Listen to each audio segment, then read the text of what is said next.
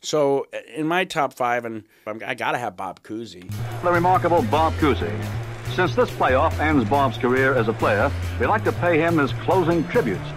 We know you'd like to see some highlights of his fantastic basketball wizardry. Bob Cousy, All-American from Holy Cross, 6 feet 1, weighing 175 pounds. Although small by pro standards, Bob is one of the all-time basketball greats. Now to Cousy, flying pass.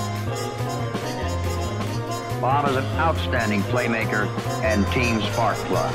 He was unique. He did things with a basketball that hadn't been done before. Bob Cousy hooking, he hit it. Cousy, make Cousy is number 14. He scored 35 for the night. The fans came out to see Cousy play.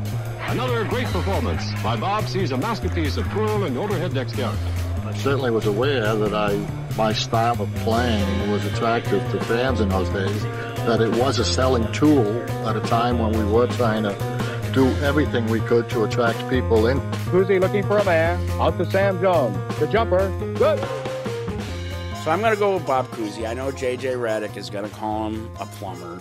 They're going to say he can't dribble with his left hand, even though in blue chips he must have made about 20 consecutive free throws with his left hand. But he was the league's first superstar. I mean, you're talking about a guy who legitimately blew up the league with flair, behind-the-back passes, invented the fast break, and was part of Red Auerbach's first, I think, 6 titles. So he's got it. Cousy has to be there.